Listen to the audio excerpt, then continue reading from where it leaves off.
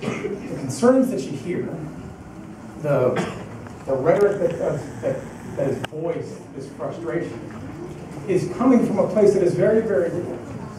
For an economy that has left an awful lot of people behind despite their best efforts and their determination and their hard work. In a criminal justice system where 1 in 3 black male babies today can expect to go to prison in the course of their lifetime. Where 80% of the kids in this country that need mental health care cannot get it. We have an education system where 1 million public school children in our country are homeless. And so that frustration, that passion that we see and that we feel, that comes from a very real place. The rhetoric coming out of Donald Trump and Republican campaigns are not anywhere close to a solution. But while that frustration and that anger we did not cause, it is our charge to try to solve it. Because folks, there is not a problem that mankind has invented that has proved too much for the collective will of 320 million Americans. Because as a mayor of a city or as a state representative, I see what's happening out there, and I see the issues I really care about. Protecting, preserving workers' rights. Making sure that a woman has a right to choose. That conversation should not be happening in 2016.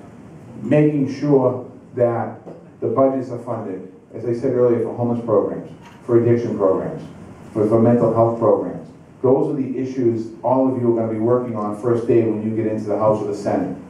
It's important for us to make sure that we spend the next month making sure Hillary Clinton gets elected President of the United States of America.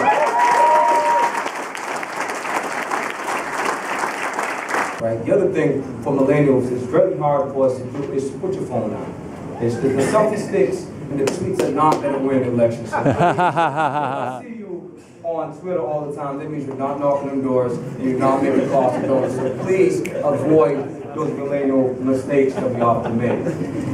And the cool thing about being a millennial is that we are rising stars in whatever field we are. Because we just started, right? So I'm 6 months in the office, and he said that. And to me, what it says about him is two things.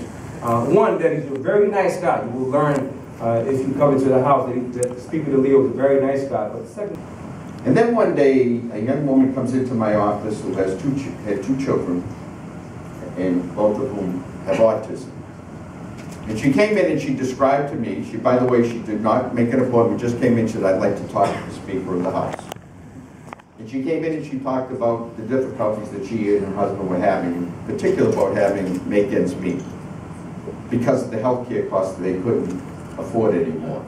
They were about to lose their house, and payment of everyday bills was becoming very, very difficult.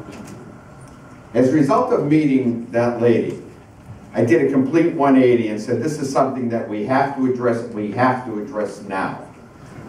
So that people or young people, whoever, across the autism spectrum, will make sure that insurance companies took care of them. We're larger than the baby boomers. We're the most diverse generation in American history. And we're also the first generation that is looking at the potential of a standard of living lower than the one we inherited from our parents.